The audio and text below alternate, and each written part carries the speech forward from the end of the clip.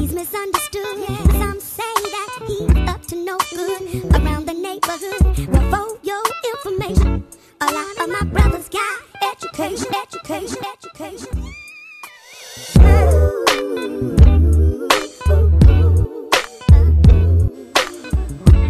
Hello everybody and welcome to Desinicism. This is episode number 16. That is DESINICISM.com.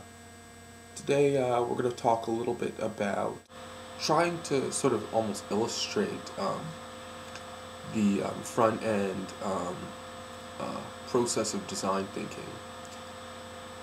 Modeling heuristics is an interesting way to look at this. Last semester, I had put together a what I like to call a playground square,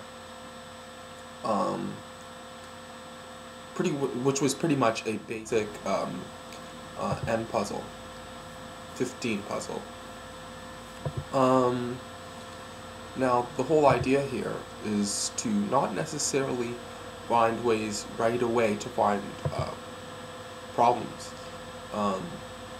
It's pretty much an exploratory state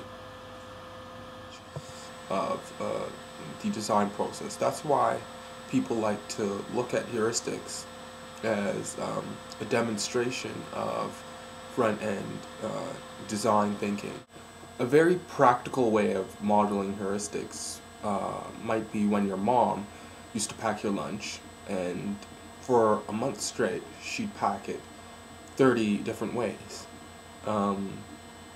At the end of the month, she'd come up with the most effective arrangement for her, though there are still 29 different arrangements that could also have been considered just as much as the one she selected. Now, the playground square used a combination of numbers, letters, symbols, shape, and color. And the idea is to, even children can do it obviously, is to create different patterns and arrangements. And those different patterns, if you're going to use this in a problem-solving scenario, could behave as certain departure points, certain ways to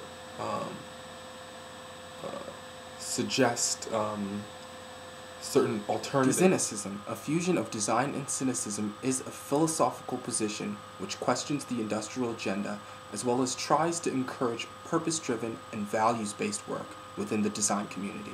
Desinicism.com is a division of Blockaway Innovation and is a global parent and supporter of UNICEF, which strives to ensure health, education, and equality for children everywhere.